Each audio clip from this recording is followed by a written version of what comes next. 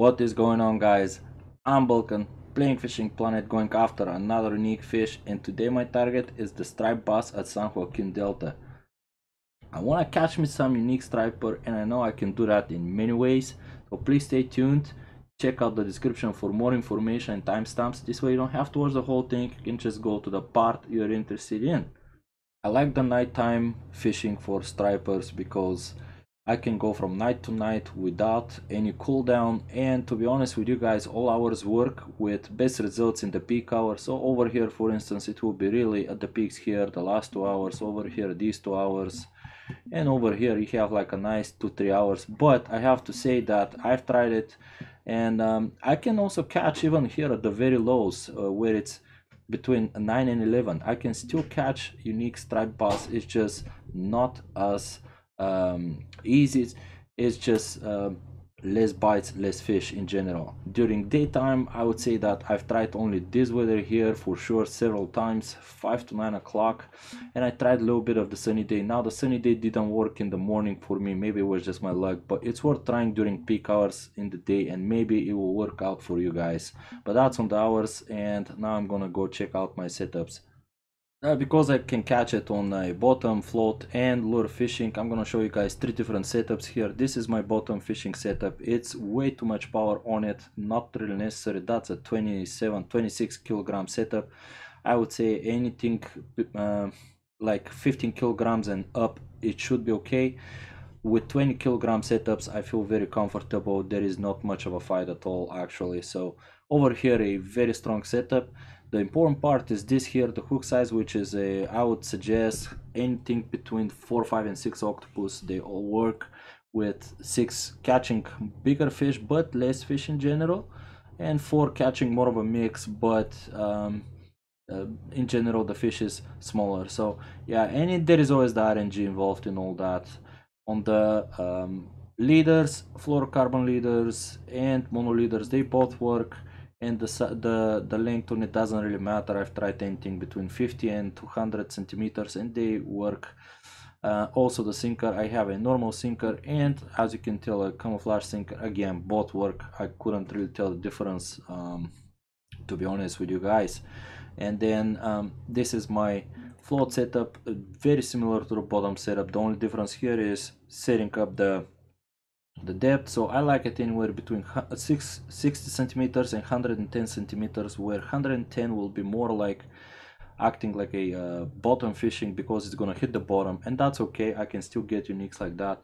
It just kind of anchors the bobber, doesn't move too much left or right, kind of sits on one place, which is something I like. And then lastly, over here I do have the lure setup. This is the weakest of the 3. It's a 20 kilogram setup, and again, the important part is most probably just the lures I'm using. And to be honest with you guys, all kinds of lures worked for me: crankbaits, medium spoons, jerk baits, a shad with a jig head.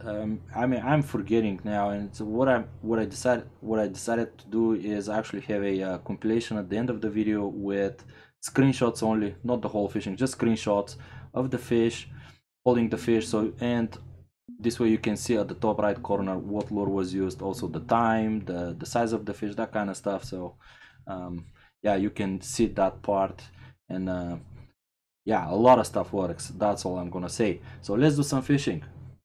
I'll be fishing over here, guys, casting it this way. So I'm gonna grab my boat from here, from this middle dock, drive up here, get off, and yeah, just start casting it over here. You'll see what it looks like. So it's very close. Just taking the boat. If you don't have a boat, kayak or whatever you have, I just have to reach my destination. It's a little bit here to the right. There you go. And this is where I'll get off my boat, and I'm gonna get to this point here where I can set up a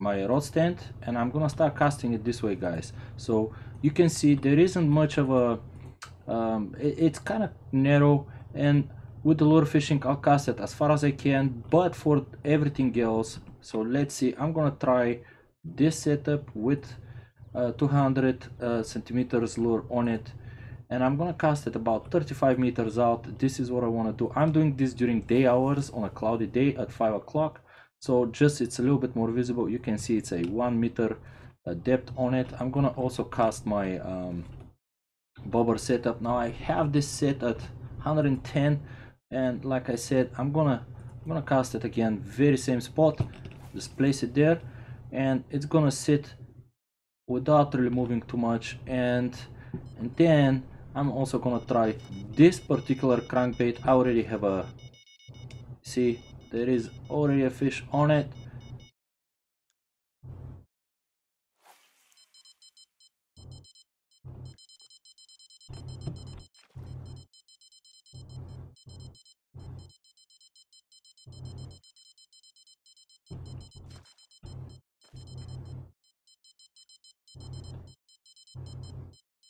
I'm waiting for the fish to run with it, and then I'll pick it up.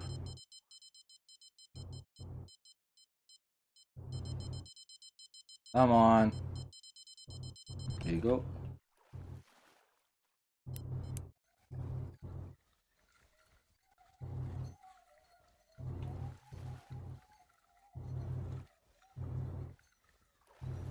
That's a decent fish. It could be just a trophy. Let's see. Maybe. Oh, alright. I like it.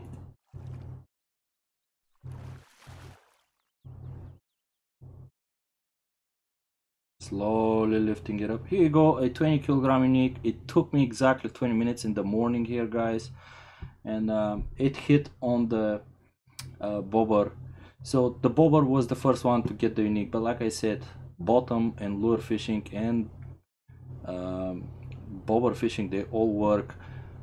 It's very, very repetitive. I'm just gonna cast it again here, and I'm gonna include some highlights of using different lures, different styles of retrieving it, straight retrieve, twitching, and stop and go, so you guys can see it all works. But that's it, really. Give it a shot. This spot is very, very good. Experiment with it. It's worth experimenting just because it's very forgiving. You can catch a lot of uniques here. Striped bass. That's it for me, guys. I'm Bulkan. Stay safe. Cheers. I'm out.